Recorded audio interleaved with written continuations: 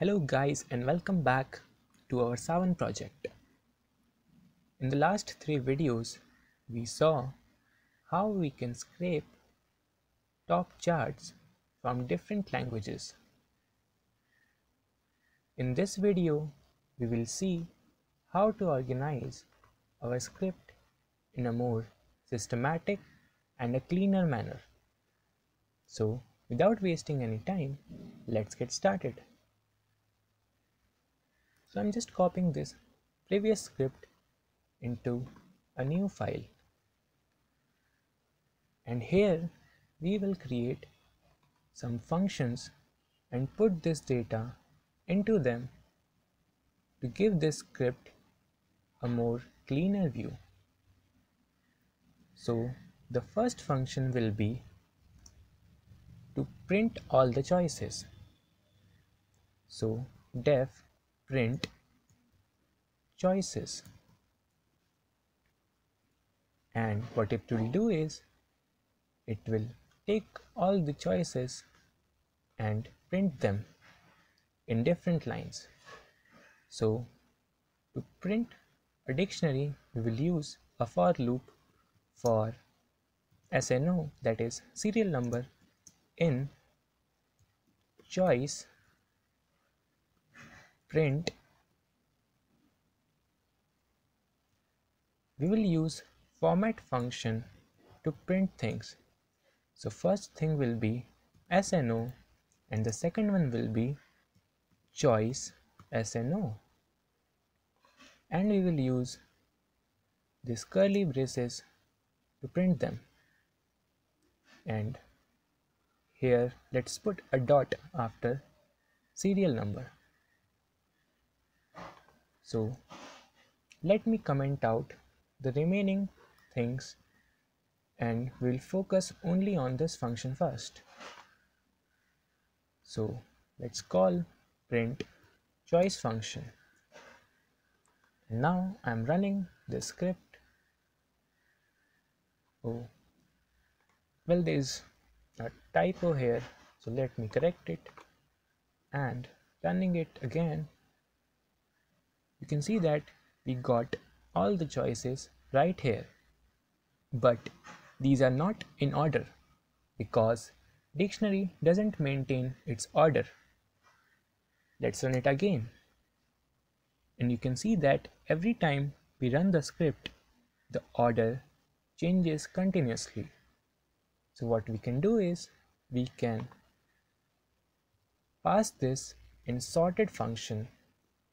So for serial number in sorted choice, and it will sort this dictionary by keys, that is this 1, 2, 3, 4, 5, etc. And if we save it and run it again, you can see that we got the answer in sorted format, and no matter how many times I print it, it will always be sorted here. Remember that the original dictionary will not be changed, only it will be sorted while we are printing it here. So we don't just print choices here. What we will do is we will ask user for the choice also. So let me copy this and paste it here. And after asking user for choice, it will return the language, that is return choice ch. Okay, so this thing is done, so I am deleting this part. Now what we can do is we can create another function that will be get songs, and it will take an argument that will be language, and it will return all the songs related to that language. So instead of choice ch, that is our language here, we will change it to lang, and rest of the things will remain same, and after getting all the songs we will return all songs. Now this part of code will print all the songs. So we can create another function that will be print songs, and we will print the song using this function. Okay, it will take an argument that will be all songs. Now we can create another function to call all these functions. You can name it whatever you want. I am naming it Saavn songs. Okay, so the order of execution will be this first function first, that is print choice. So we'll call print choice first, and it will return language, and we will store it in a variable called lang. Then we will call get songs and pass this language, and what it will return is all songs, and we will store it in all songs. You can name this variable anything that you want, but I have kept the name same as that of here. Now we just have to print songs, and it doesn't return anything, so just calling this print song. Okay, so the script is done. Let's see how it works. Well, you can see that we got nothing, since we have to call this Saavn songs function. So I'm calling Saavn songs, and let's see. If we enter 1, that is English, we get something, and let's see.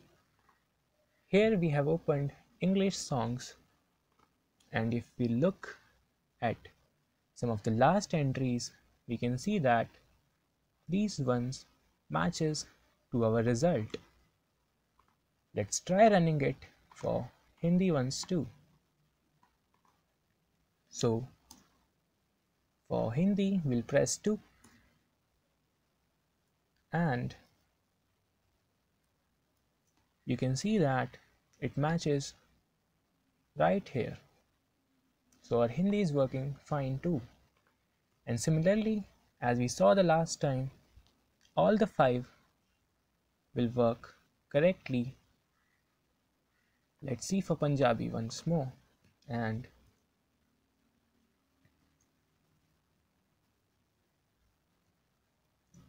yeah, it matches right here.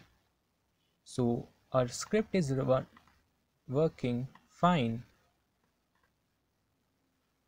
and you can see that it looks a bit more cleaner now. Well, it's up to you that you can extend this script to whatever level you want. You can scrape featured playlists, you can scrape new releases, you can scrape all albums, or whatever you want. But for this project, I am summing this up right here. Since it was a beginner project, I hope you understood how web scraping works and how we can scrape different web pages from a single website by changing just few arguments in the URL. It's all about close observation and finding the common elements, and then using the library itself to get the data. So that's it for this project, guys, but I'll be back with some more exciting projects and other cool stuff. If you have any idea regarding any project that you want to see on this channel, recommend in the comment section below, and I'll try to come up with one. Till then, Stay tuned, bye bye, and have fun with Python.